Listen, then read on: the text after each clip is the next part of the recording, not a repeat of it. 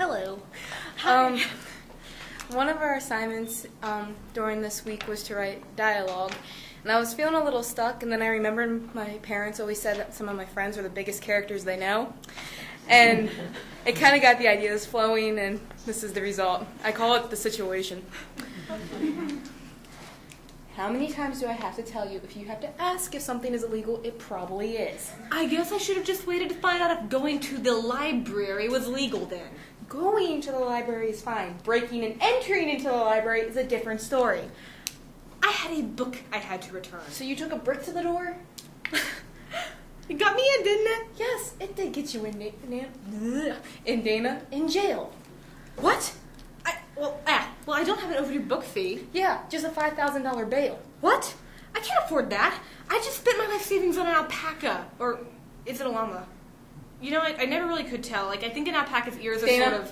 Focus. Right, sorry. Okay, how am I going to get out of here? This is your problem. Why are you asking me?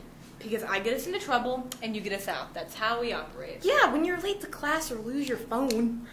Please, Anna Marie. I can't go to jail. I'll never last.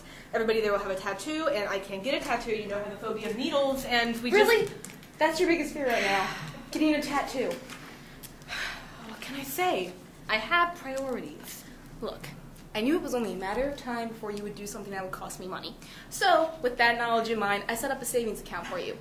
Granted, I thought it would be because you spent all your money on Doctor Who t-shirts at Hot Topic, but I guess this works too. See, this is why you're the responsible friend.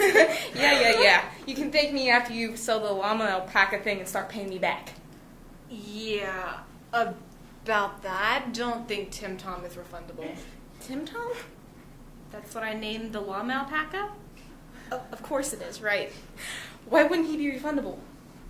Because I may or may not have bought him on the side of a road from a man living out of a van on the edge of the border. Dana, you didn't. I did. You know, okay, fine. We'll cross that bridge when we come to it. For now, let's just get you out of here. So I can go home and feed my new, possibly illegal pet? He's at the apartment? Where else would he be? We live on the top floor. How did you even get him up there? Patience and an advanced police system of my own design. I have no words. I tend to have that effect on people. Thank you.